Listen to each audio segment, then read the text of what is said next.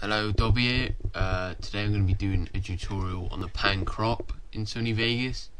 I was going to do the pan crop and the masking in one tutorial, but it was getting to look a bit lengthy, so I'll do them separately. Okay, I'll bring in clip 1 from the project media again. I moved all these tabs around.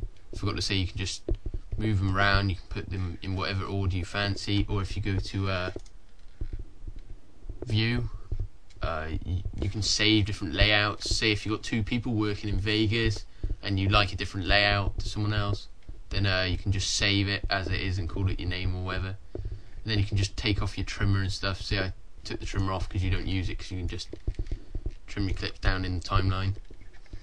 Okay, time to go on the pan crop. Let's clip this down a bit. There you go. To get to the pan crop, you either hit this little button here, which is event pan / crop, or just right click and go to video event pan crop. Your pan crop, I'll make sure that you can see this window up here so you can see what I'm doing. The big square with the F in it basically shows what of the video you're going to see. So you can just drag this, you can move it around.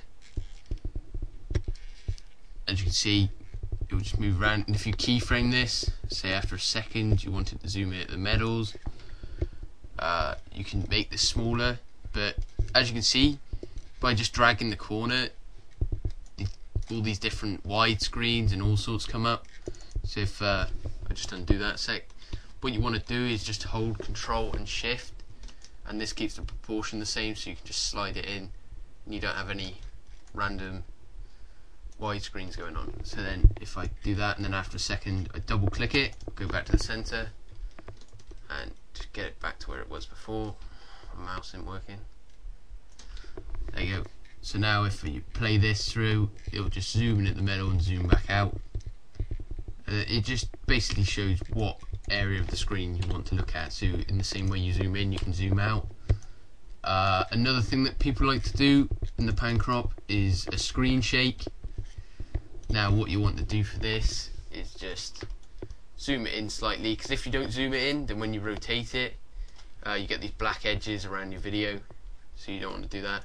Just double click anything and it resets back to normal, or if you right click and go to restore, it will reset completely back to where it was.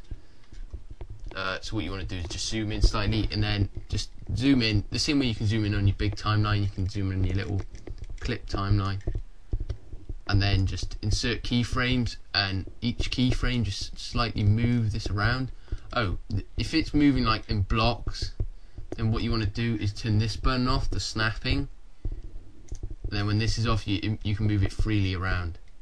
So all you do is just keyframe it. I say every 3.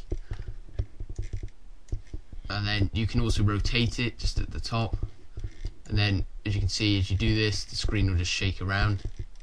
People like to do that after a shot's gone off or something and they've just got a high multi. It just syncs with the music. If you want a more violent shake, then obviously move it around a bit more, rotate it a bit more. Otherwise I just generally have lighter shakes so you can still see what's happening on the screen. And that's pretty much pan crop.